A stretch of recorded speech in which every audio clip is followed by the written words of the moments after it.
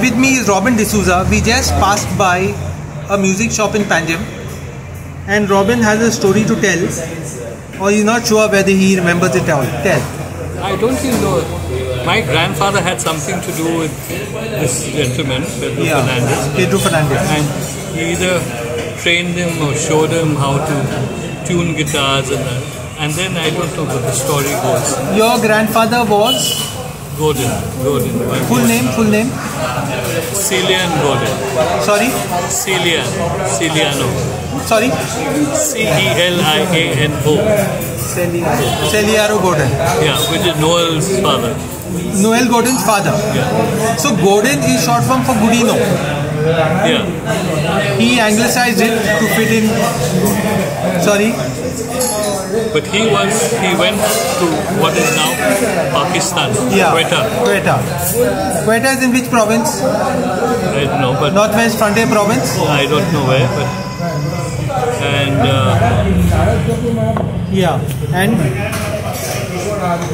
and from Quetta he learned the trade. He was working in one of the music stores. Okay. He learnt everything, etc. And when the earthquake came, he came as a refugee back to India. Which part of India? Delhi. Yeah. And he opened a series of music shops. How many? Series meaning how many? Maybe 4 or 5. 4 or 5. Bombay, Delhi. So he came back in which year? Simla. In which year he came back? I don't remember that. 20s, 30s, 10s? I'll have to. Your dad was how old that time?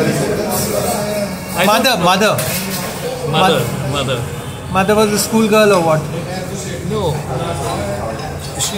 At the time of the earthquake, she was the eldest in the family. And she was how old? It must have been 20s or 20s. Or less, yeah. So he was already an established guy in the field of music shops. No, so after the earthquake, he came and he started off. Okay. Before the earthquake, he was not running his own shops. He was. I don't think so. No. So then, Robin, he carried on for how long, and at what point did he give up the shops? He didn't give up. He passed it on to his sons. Who is running it now? Somebody else.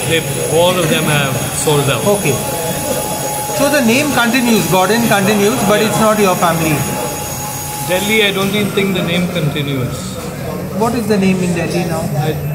They've opened some blood testing place or something. Okay. I know there's a massive affair.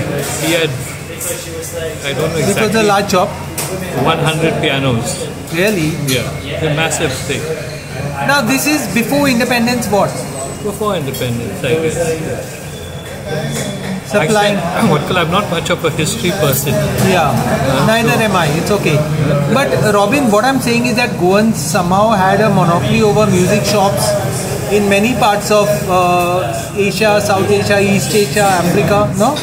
Yeah, but he was always in India, and in Bombay they had that Strand theatre. Yeah. He had the shop over there. Okay. So the ancestral village you said was Sanstevau. Yeah. He knew music. He was a piano tuner and everything. I think so. Yeah. Very interesting. If you find out more, please let us know.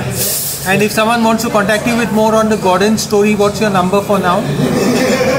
9049 249 609. Thanks so much. Lovely.